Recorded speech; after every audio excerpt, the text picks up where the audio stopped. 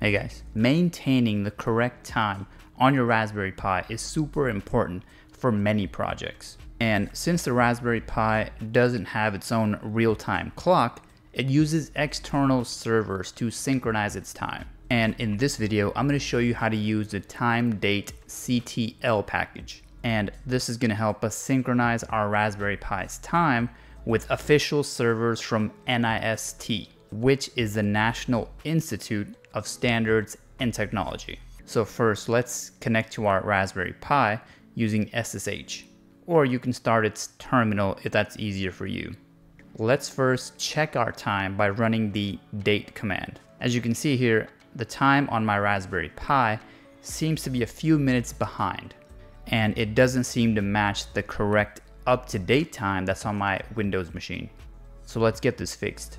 First, we're gonna make changes to the TimeSyncD configuration file by running the following sudo nano command. And once the file is open, let's use command W or control W to search for fallback NTP. And if you found it, let's uncomment it by removing the pound sign.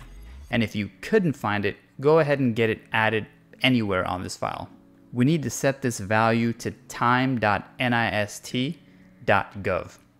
This is telling our Pi to use NIST's Internet Time Servers to keep the date and time accurate. Now let's save changes to this file by pressing Ctrl X followed by Y and then hitting enter.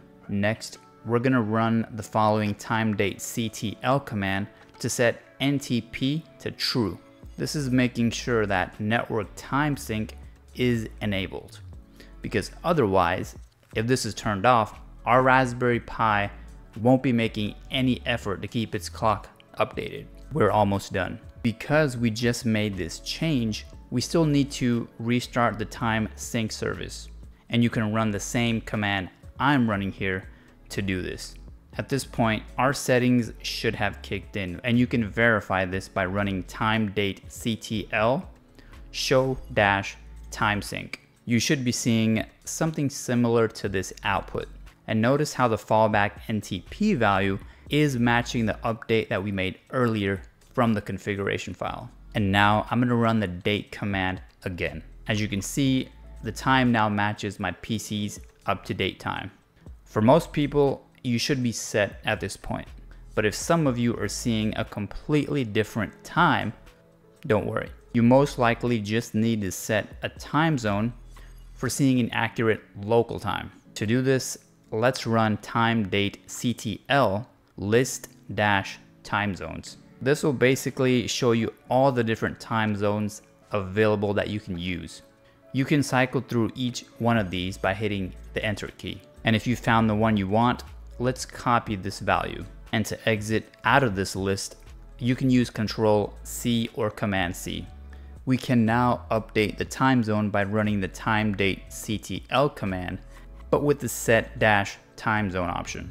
And don't forget to paste the time zone that you copied in the previous step. And now for those of you that just want to manually set your time without using the network, this is easy. First, let's tell our Pi to turn off the network time sync by setting NTP to false. You can now manually set your time by running sudo timedatectl set-time. The last part is super important. You need to make sure that it matches this format, which reads a 4-digit year, a 2-digit month, a 2-digit day, then hours, minutes, and seconds. And to see if it manually updated, just run the date command again, and then boom, it should now be set. So using this approach, you can tinker with your Raspberry Pi's date and time pretty much whenever you want. But just keep in mind that this is done at the system level globally, which means any project that you work on will be using that if necessary. And for those of you that need a real-time clock, you can always buy and install an RTC module, which is not that expensive. But for most people, the default method is to use the timedatectl package, which is available on every Pi model, and it's very easy to use. Thanks for watching, and for more on the Raspberry Pi, please consider subscribing to this channel.